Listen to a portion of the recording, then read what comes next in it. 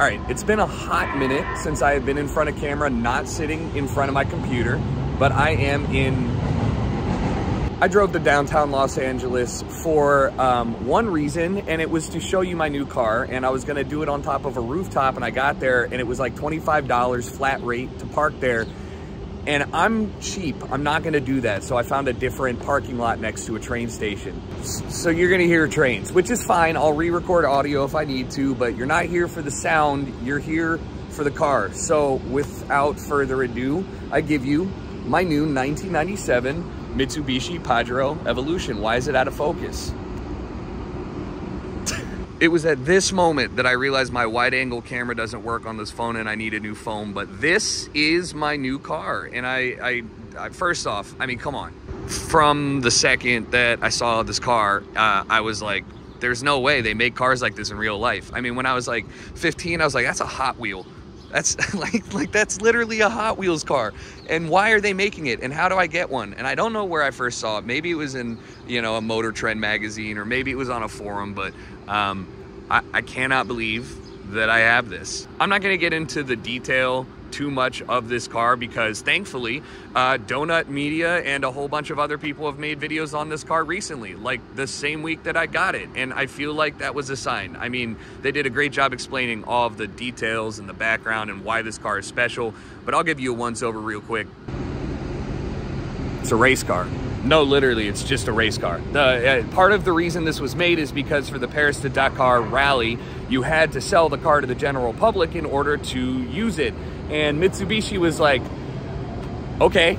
So they made the best car and then they just sold them. Like, they literally just said, we're gonna make a race car and we're going to sell it. And that's what we're gonna do. And I love that because it then went on to win like 50% of the Paris to Dakar rallies, like 13 of 27. I kind of glossed over where I even got this. That story's cool. I was fully in the process of trying to get one that actually recently sold on Cars and Bids, and the price range, it was a really nice car, and it actually had the wheels that I wanted, which were the factory Oz rally turbines, which look incredible. Was lamenting about the fact that it was a little out of my price range to Smitty and Eli when Smitty goes, hey, you know Schlatt has one of them, right? And I went, what? No, I mean, no way he does, because why would he have one? So I DM'd him, he had one. He was like, I'm looking to get rid of some of my cars, do you want it? And I was like,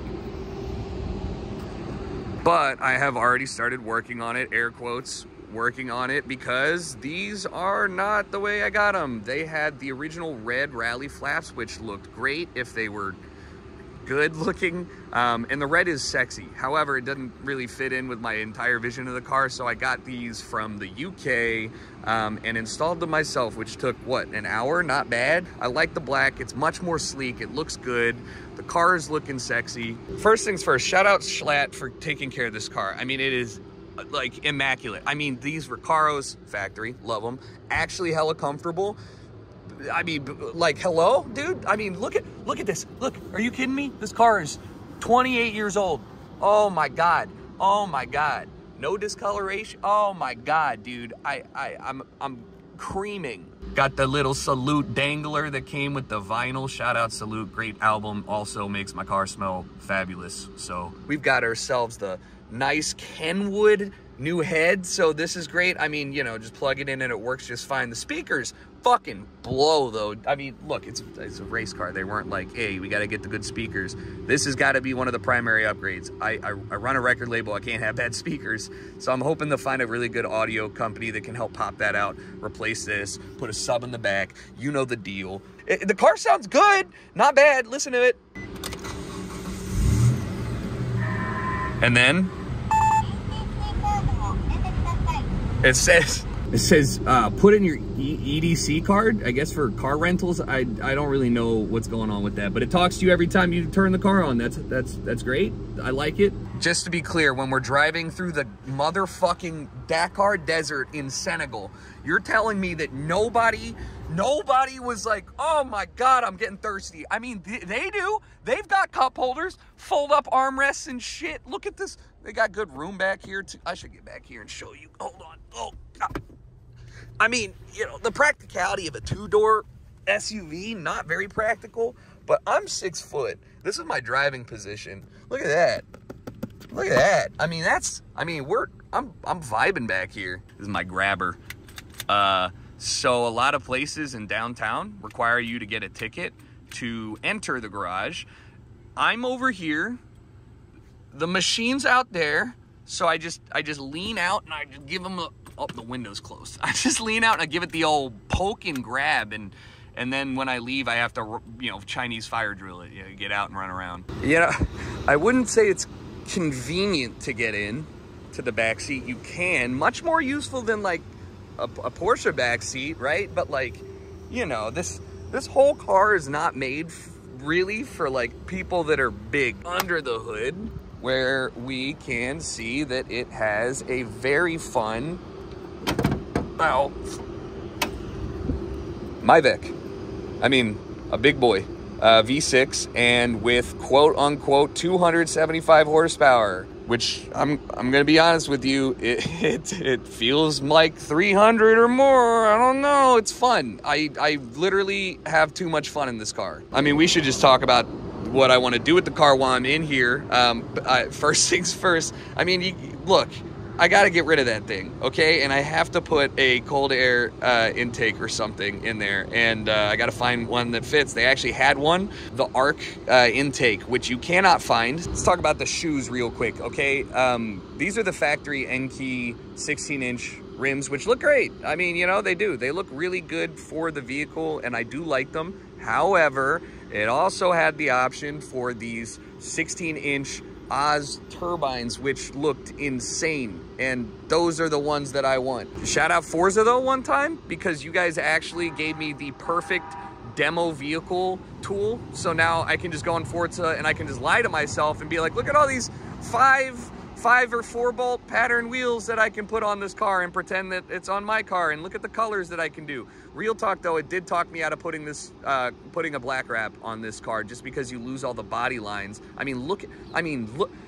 This is the best example of why this car looks hot. Look at the fucking lighting on it. Look at how it hits the hips, man. It's making me emotional. You lose that if it's black. You know, the black plastic bits were in pretty okay condition, so I gave them a once over with some plastic restorer. This was hella bleached out, and I've gone through it maybe like 5-6 times with restore, and it's looking, I mean, it looks much better, but not perfect. So I think I gotta keep at it. I gotta get a custom tire cover. This one's got like dirt or mold. I can't get that off, so that'll probably be a pretty easy one, right? I think I could just get that made like in 2 weeks. I'm gonna just start asking questions about things that I don't know, because this is the whole point of the video, right? Like, I want to also learn how to take care of the car better. This is a smoked plastic wind cover because there's no way to open the back windows, right? So if you roll the window down, the air comes through and it gives you that you know, the shitty buffeting feeling. Is there a way to make this a little bit cleaner? Because I don't want to use glass or like plastic restorer, because I don't know if it'll strip the coloring from it. I don't really know what I'm talking about, but you get the question.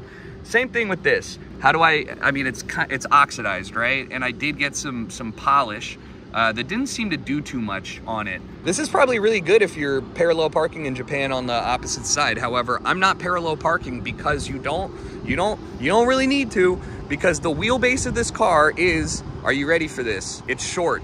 It's so short. It's why this angle makes the car look so sexy. This thing looks like a chode. So that's my car. It's getting way too hot, and there's a part of the building reflecting sun directly into my eyes right now. Like, what is going on, bro? Stop. I'm looking for backseaters.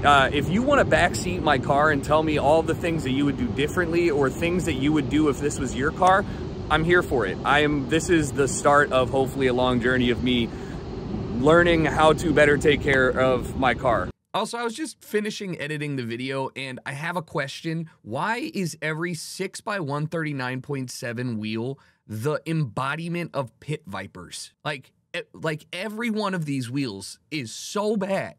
Where are the tasteful 136.9, 130? Fuck!